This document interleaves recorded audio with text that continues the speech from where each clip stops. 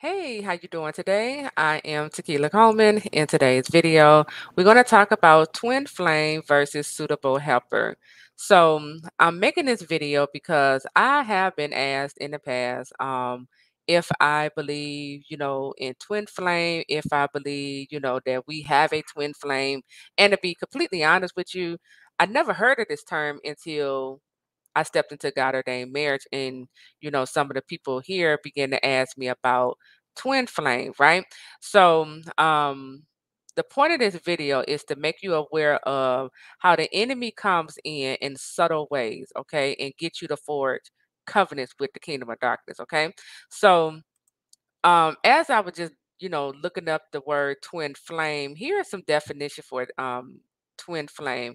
It's a twin flame is an intense soul connection with someone thought to be a person's other half. Another definition say a twin flame isn't necessarily a romantic soulmate or what someone might call the one, but they will always change your life. It also, I'm gonna read one more. Let's see.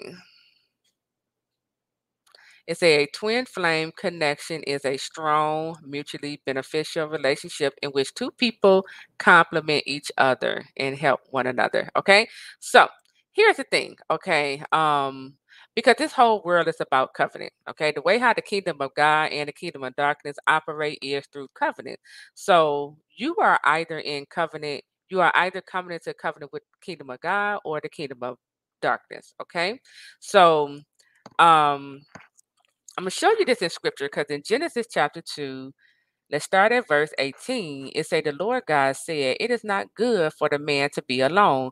I will make a helper suitable for him." Okay, so God said, what He was going to do before He brought it to pass, right? Then when you scroll down to verse 20, it say, but for Adam, no suitable helper was found. Verse 21. So the Lord God caused the man to fall into a deep sleep. And while he was sleeping, he took one of the man's ribs, and closed up the place with flesh. Then the Lord God made a woman from the rib he had taken out of the man, and he brought her to the man. The man said, "This is not bone of my bones and flesh of my flesh. She shall be called woman, for she was taken out of man. For this reason, a man will leave his father and mother and be united to his wife, and they will become one flesh." Okay? So, the reason why God caused Adam to go into a deep sleep was because God was forming a covenant with Adam to bring about the very thing God promised him.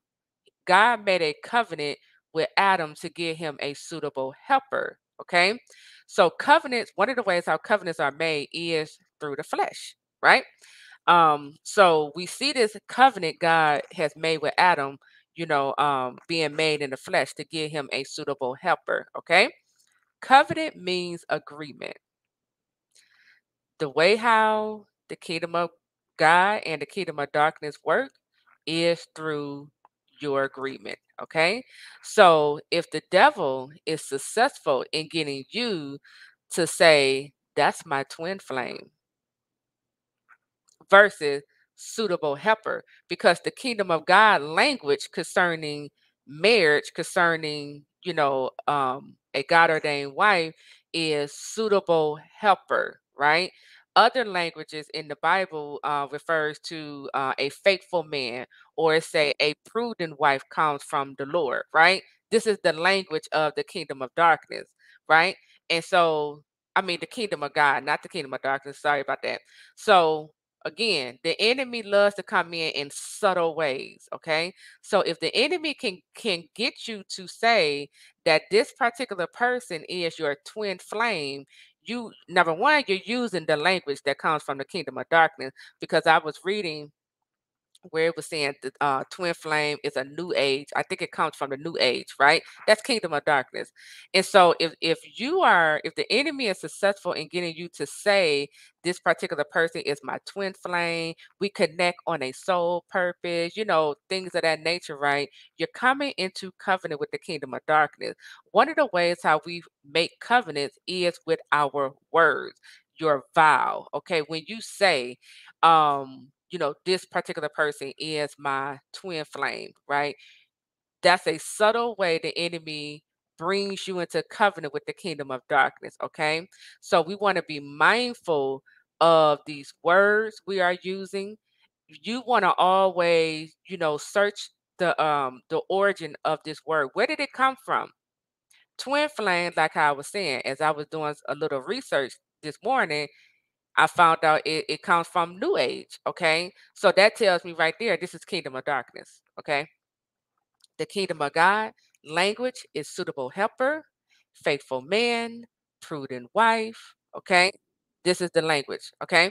So I just wanted to make this video just to bring awareness to this twin flame conversation. Okay. God doesn't give us twin flame. He give us suitable helpers. Okay. He give us a faithful man or a prudent wife. It's a prudent wife comes from the Lord. It asks the question, who can find a faithful man? It's only God who finds a faithful man.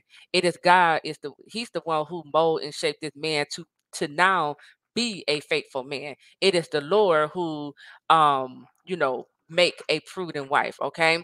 So be mindful of the words you are using, be mindful of how you are referring to this person and that person to be your spouse, because your words, we make vows with our words. And when you make a vow with your words and say, that's my twin flame, you are now coming into covenant with the kingdom of darkness, which also means you're giving the enemy permission to send into your life a counterfeit spouse. Okay. It also means when you make covenants with the kingdom of darkness, you're giving the enemy legal right to attack your life with curses, with evil spirits. So be mindful of Satan's tricks and schemes. Okay. So with that, I am Tequila Coleman. I'll talk to you real soon. Take care.